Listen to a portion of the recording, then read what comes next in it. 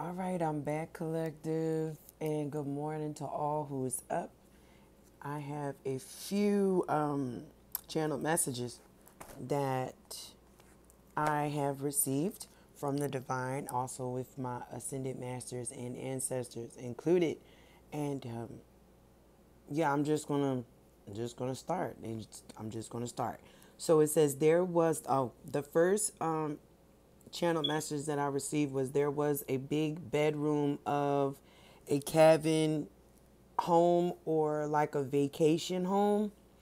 And in this room was four beds beside one another. It was a sex orgy that went down. The bedroom set up, shown to me. The beds are on both sides of the room with a balcony, and it has sheer curtains. So my ascended masters, my ancestors right now just told me that this went down in Atlanta, Georgia. So I definitely do know somewhat about that situation due to the fact of last year I had went to a cookout that my cousin Jawan had did a test run on, and it was to see if his projections of his blood sacrifice towards me and my kids was going to work. He wanted to see if it was going to work because everybody was projecting on us that day, but I was protected then, so it didn't work, and my vibrations was so freaking high that my body was like shaking. It was like an overdose. So I know that the divine had me that at that time, but I knew about the Atlanta trip due to the fact of me standing in behind my cousins Venetia, Sakia, Tyresha, and Tiffany. Definitely stood in front of me, and they were, I don't know if they meant to do it or not. It doesn't matter, but they stood in front of me and they were talking about taking a trip down to Atlanta because Tiffany and Tyresha and them have family down there, and they wanted to go in November or October. It was somewhere around that time. And I just walked away because I knew that it had a lot to do with them wanting to drink and party and fuck around and all that other stuff. Like I said, I didn't bother nobody. So I pretty much know where this is going concerning Venetia, Tyresha, Tiffany, and Tyresha, Tiffany, Venetia. I knew about that trip already. The second channeled message was there was a man with glasses laying down in the bed holding and kissing a younger light-skinned girl, no older than in her early 20s. He was kissing on her forehead. They shared an open, vulnerable state of expressing their emotions to one another. I don't know nothing about that, so I'm just gonna leave it right there. I'm not sure about that.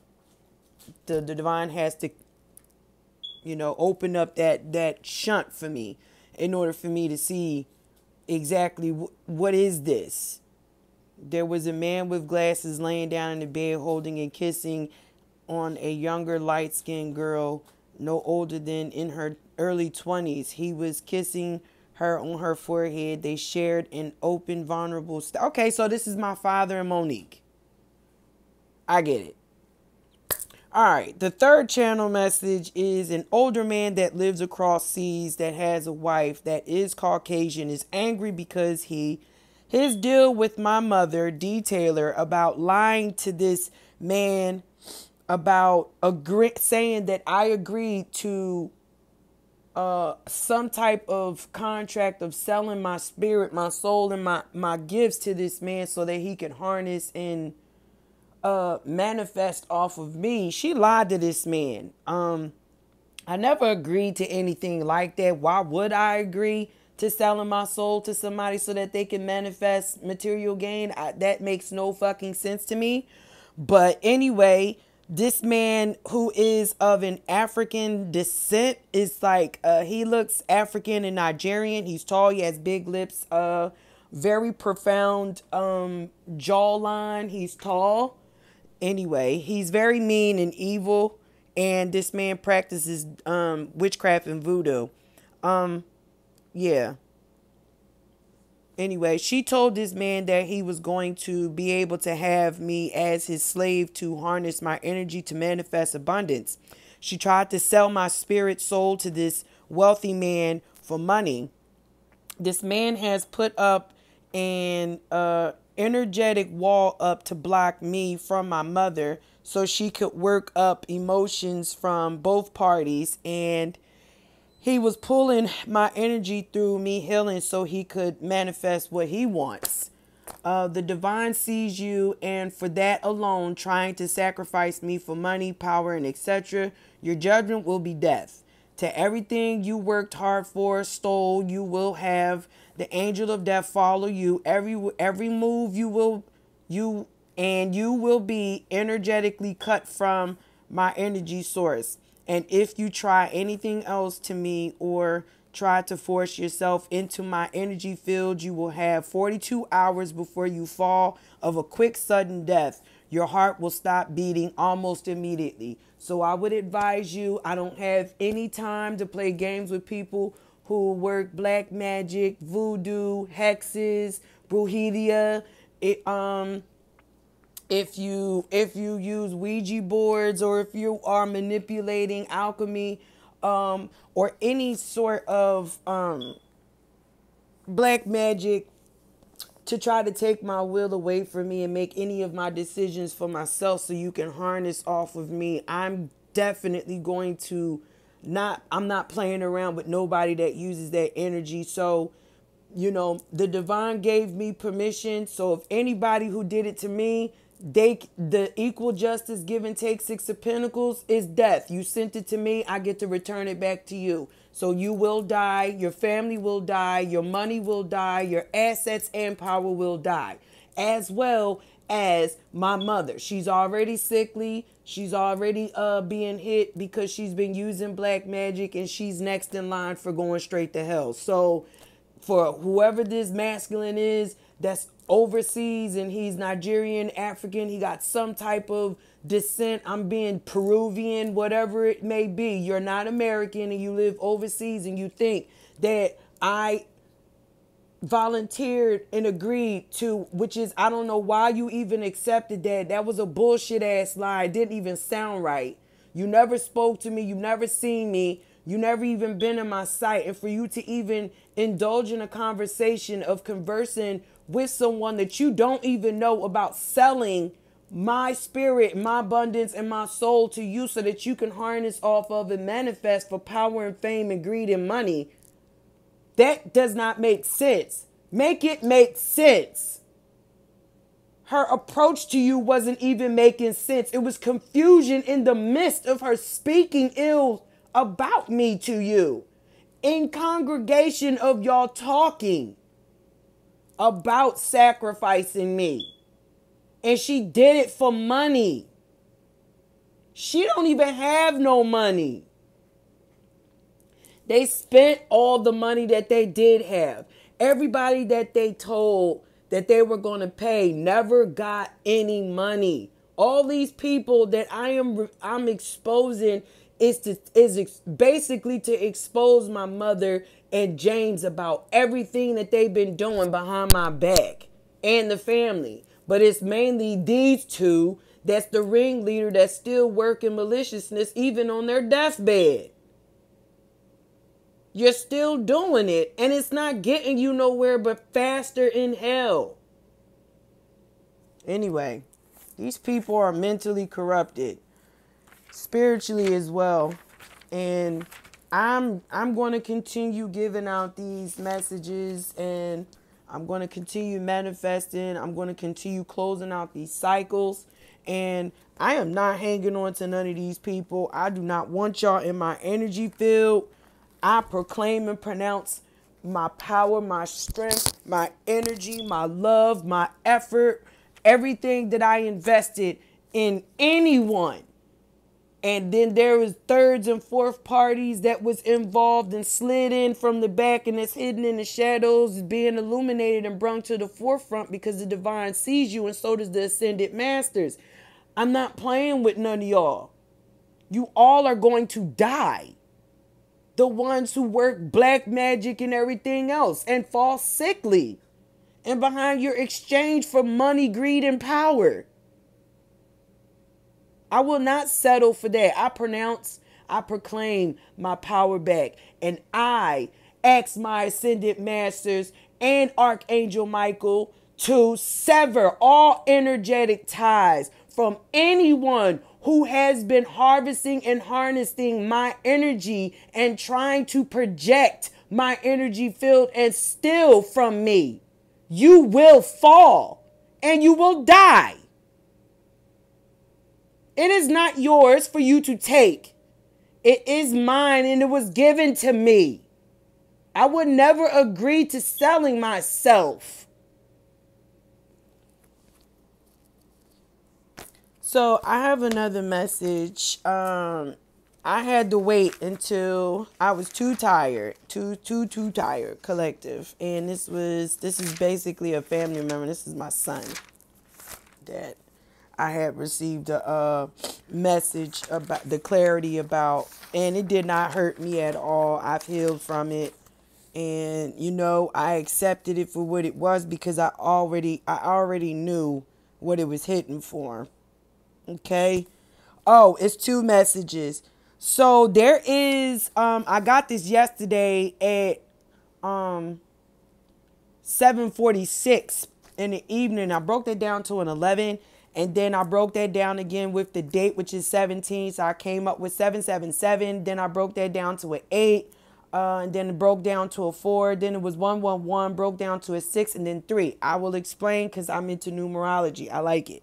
So the 3 represents Father. It represents the Father, Son, and the Holy Ghost. Okay. So the divine is going to bless someone 3 times over for their abundance. And as long as they go forth and change the mind frame and pray and meditate and go within and connect themselves with their ancestors, ascended masters, and the source, they will have a new foundation within their relationship. And this couple is actually a dynamite couple. They can be a dynamite couple, but because they both wear masks to one another and they're not really trying to open and admit and express their true emotions and feelings to one another, this situation is being watched over by the divine, this relationship. So, okay, it says, at the home of the energy of Taurus, Aquarius, Sagittarius, married couple, that a conversation was had. The wife asked her husband about his sexual whereabouts and if he got someone pregnant. He said that the only hole he was poking is in their bed. But the masculine came home from work with a white powdered substance in his goatee. And when his wife asked what was it, he told her it had to be what he was eating earlier. And then he gave his wife some candy, but it was old candy he had in his armoire. This masculine is very disrespectful. He is lying to his wife about what was truly in his beard. He had just gotten done eating vagina or sucking dick. And this masculine is obsessed with giving oral to men and women. He has a strong sex addiction problem.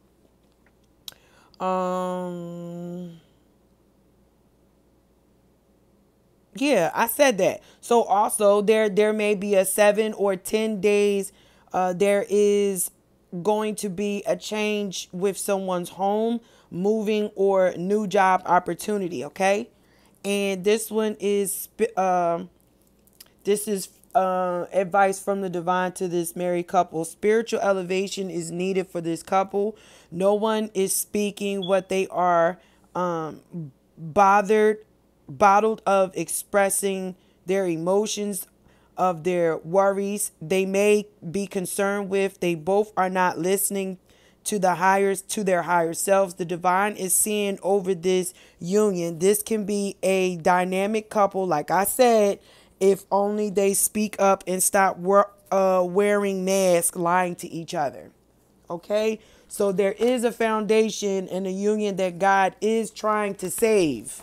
If these two would pay attention to the signs and listen to their higher selves and let God take over and not and choose to heal and use the trauma of what they are experiencing in their union. For all you know, you could be, excuse me, confirmation burp, you could just be relying on each other, being codependent in a just, you know, bonding through trauma, and that's not actually a real bond. That's just something that you are related to, that everybody in the world has experienced, and that's not actually learning how to understand someone. That's just related hurt and pain. But if you two choose to listen to your higher selves and let the divine take over your union, you need to take these masks off and choose to heal and accept what you have contributed in your union of reflecting off one another, because you're mirroring to one another. Whatever your husband is doing to you is what you've done to him. You must acknowledge what you contribute to him feeling this way towards you, vice versa.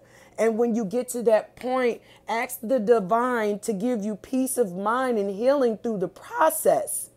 Your ancestors are wanting you guys to connect with them and seek out purpose so that you may get clear direction on how to move within your union. Your union is definitely being looked at by the divine made source as a dynamic duo. That means nobody can tear y'all asunder. Nobody would be able to manipulate you. Nobody would be able to get over on you guys. And you guys are actually really strong spiritual people.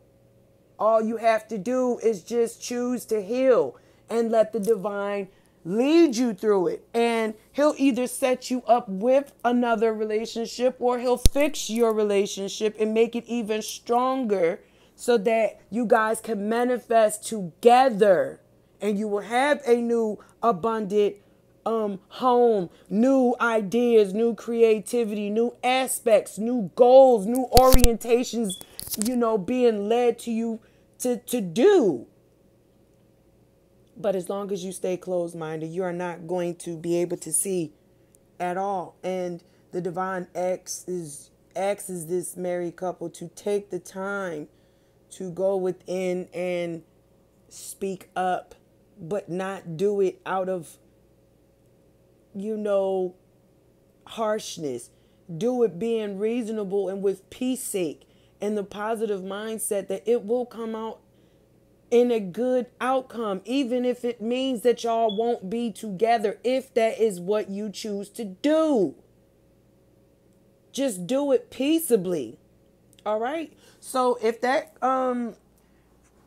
you know, if it recollected with anybody, please like, share, subscribe, and God bless. I'll be back with more messages if the divine gives me any more exposures and more love and light to give to the collective. And I hope everybody is doing a good time. And for my collective, keep pushing, keep striving for healing, keep accepting healing, accept the pain, convert it into positivity, and you will have everything that you need.